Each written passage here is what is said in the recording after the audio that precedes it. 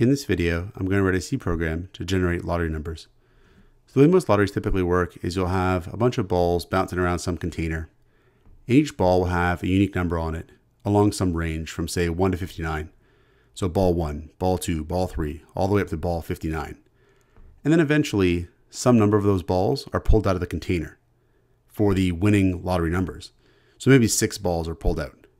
And what you'd be left with then is 6 numbers from 1 to 59, but with no repeats. So there wouldn't be, say, like 2 number 7s in your winning numbers. So some example winning lottery numbers could look like this. 6 numbers from 1 to 59 with no repeats. So to solve this problem with a C program, we're going to have to do 2 things. We're going to have to actually generate random numbers between 1 and 59. And we're also going to have to make sure that those numbers are unique. So we'll solve one problem at a time. The first thing we're going to do is include stdlib.h, because that library includes the functions for generating random numbers. We're also going to include time.h, because that includes a helpful time function. And we'll include stdbool.h, so we can use a Boolean type variable as well. So the first thing we're going to do is actually seed the random number generator. So when we go to generate random numbers in C, C has what's called pseudo random number generation. If we don't first seed the random number generator with some value that's going to be different every time our program runs, we're actually going to get back the same random numbers each time. What we need to do is seed the random number generator with a different value each time our program runs. So to do that, I'm going to say srand, and this function is where we provide the seed. Now for seed, I'm going to provide the value time null.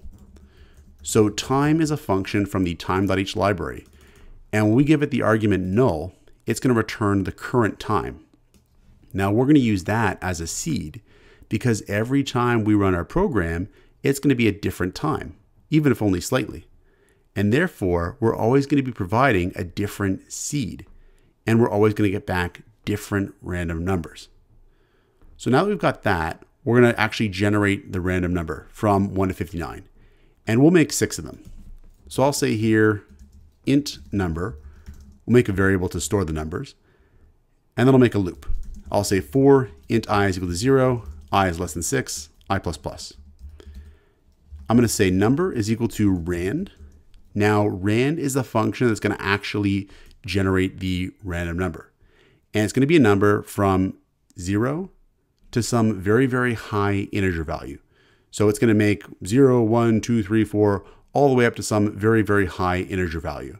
And we don't know which integer it's going to be. It's going to be random, but it's going to be in that range of 0, 1, 2, 3, 4, 5, all the way up to some very high value. What we need, though, is a number in the range of 1 to 59. So a common technique to actually take this random value and put it in a range that we want is to use the Modulus operator. So I'm going to say here rand modulus 59.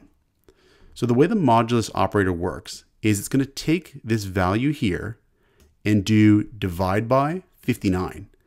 But what modulus gives it back is actually the remainder of that division operation. So if we take some large integer value, whatever it is, and we do modulus 59, we know we're going to get back a number in the range of 0 to 58. Because if you take any large positive integer value and do a division by 59, the remainder has to be 0, 1, 2, 3, 4, 5, all the way up to 58.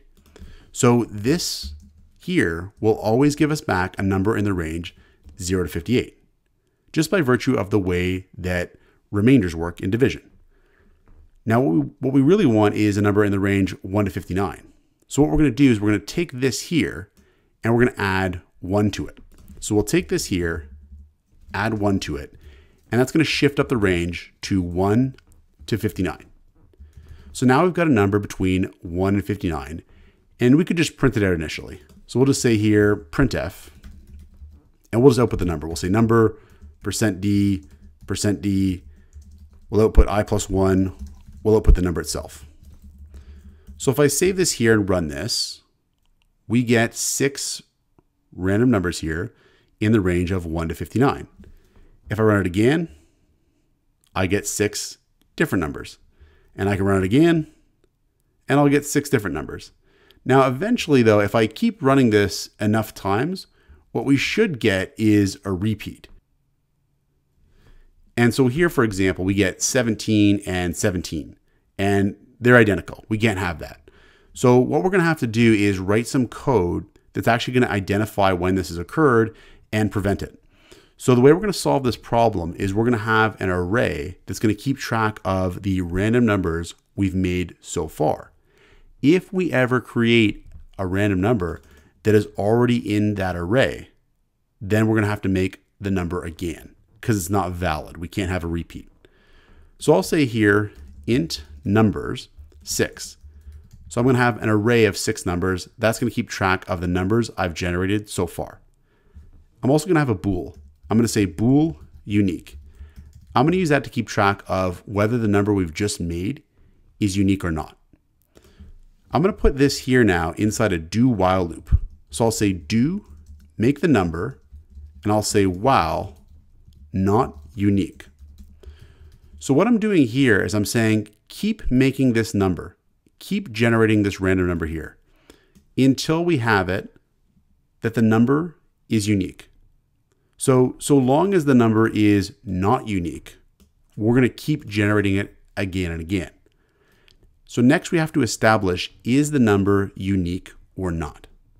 So what I'm going to do is start off with the assumption that the number is unique, and then I'll search this numbers array for the number. If we find it, then we know that it's not unique. So we start off with the assumption the number is unique. Then I'll have a for loop here. I'll say for int j is equal to 0, j is less than I, because I is keeping track of the amount of numbers we've made so far, j++. And then here I can say if numbers at j is equal to the number, then at that point, unique is going to be false. So in other words, if we can find the number in this array of numbers that we've already generated, then we know it's not unique.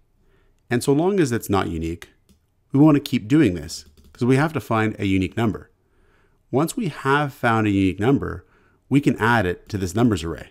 So we'll say down here, numbers at I is equal to number. And this will then keep track of that number in the numbers array. And as before, we can just print out the number.